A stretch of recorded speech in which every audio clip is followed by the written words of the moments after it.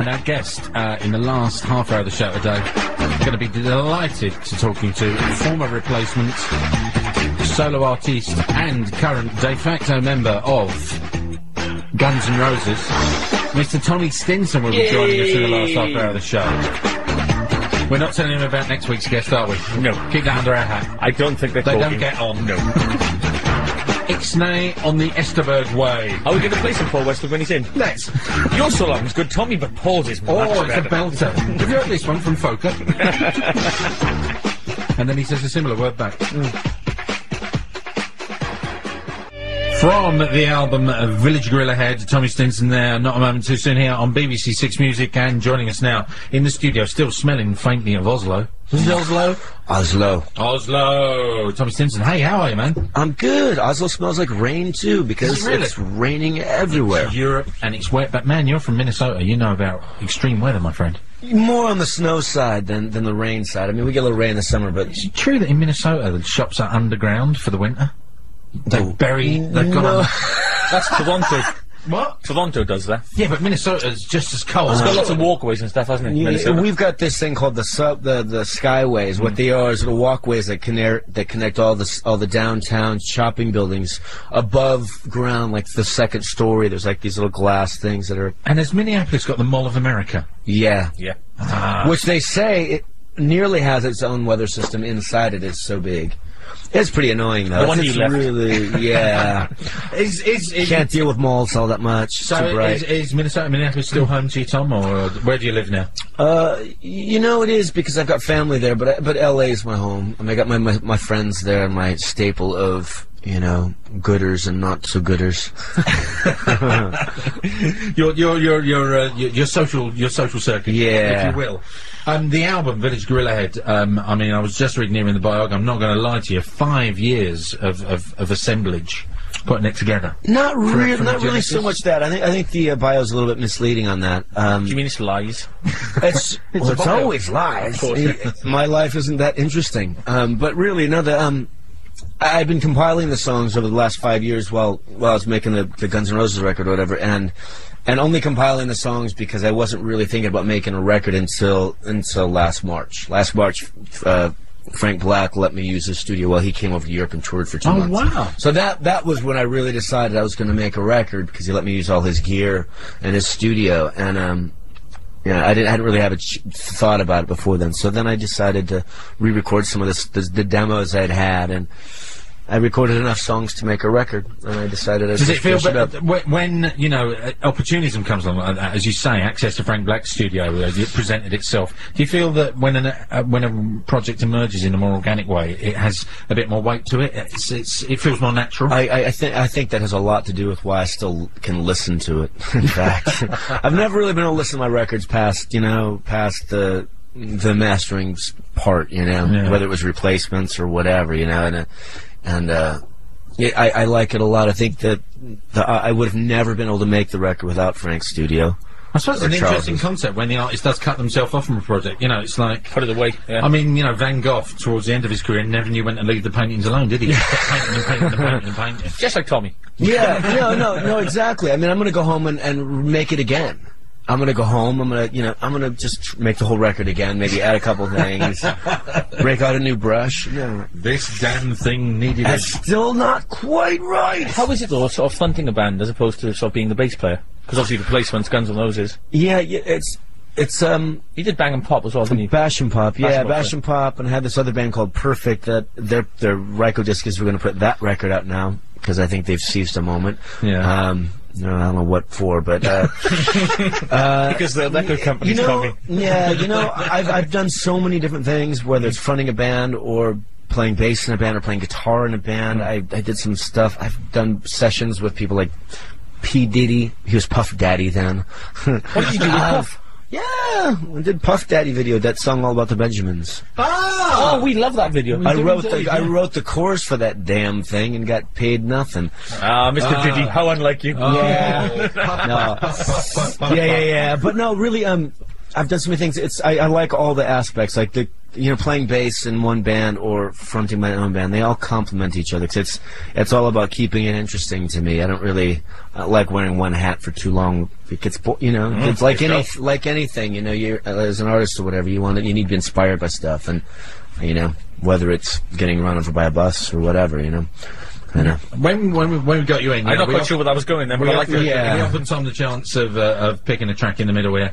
And what I loved about what he did was, he looked out the window and went, right, it's raining, what can we listen to? And he wanted a song that would dovetail with the rain here in London.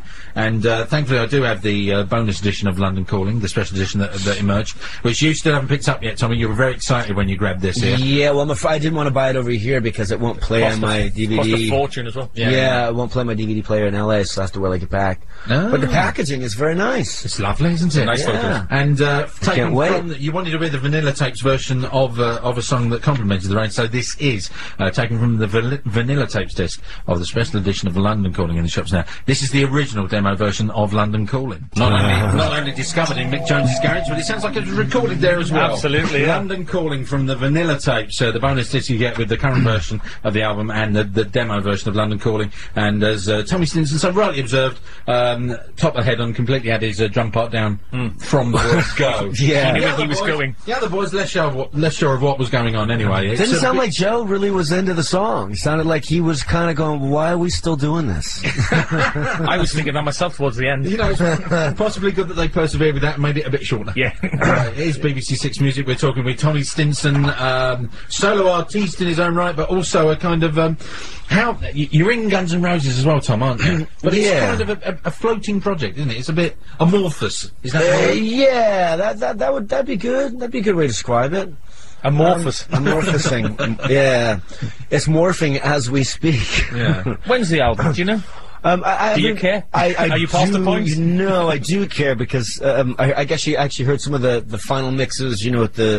Of it before I left from the States like 6 weeks ago, and I had to listen to him because I want to get my 2 cents in on what I thought about him before it was done. It could be done for all I know right now. I just haven't been in contact really, but what I heard was epic, so I was pretty stoked about it. Wow. And the record is going to come out, and I'm going to be in the band touring behind it, and we'll come and play Docklands Arena again and have another night. Where did you play last time? You played the Leeds Festival, didn't you? We played Leeds, we played Puckle Pop, we played Docklands. Yeah. Docklands was fantastic. It was so much fun. Didn't they go on at something like 10 to 11? They usually do though. Yeah. Axel's on Pacific time. Yeah. Actually, that would make him more on, like Japan time more than. I think he is. You know what I mean? No, yeah, I think we went on kind of late, but I don't think anyone was worried about that. I don't think they were. Yeah. When you've been waiting 5 years. Yes, exactly. What's another 2 hours? Yeah. Bar's still open. Yeah. Here's all nipped in. No, but it's a good gig. I like it a lot.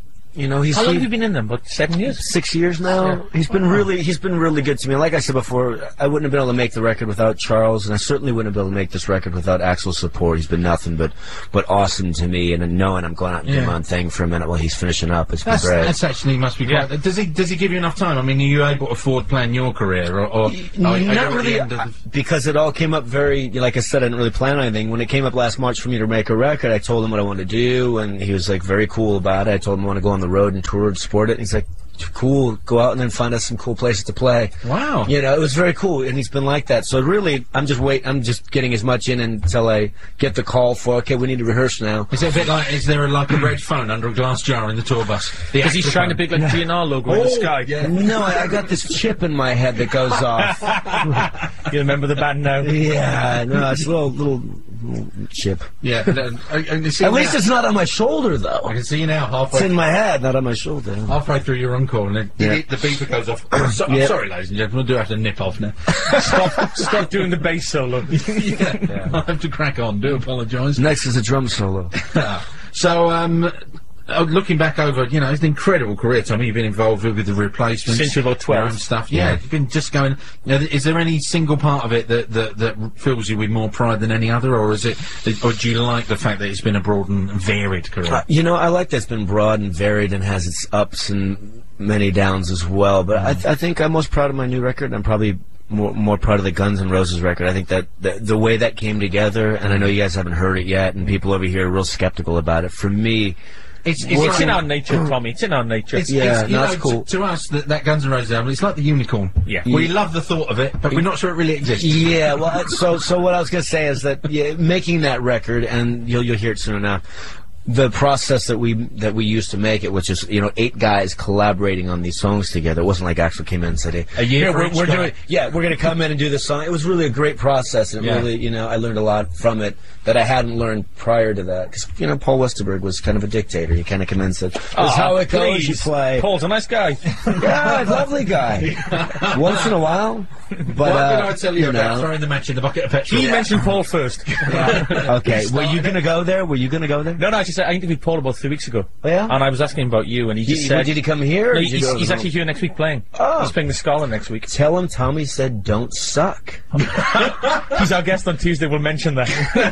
But he was nice about you. Yeah, I love him. He's like a brother to me. That's exactly what he said. We've had our time, and I just...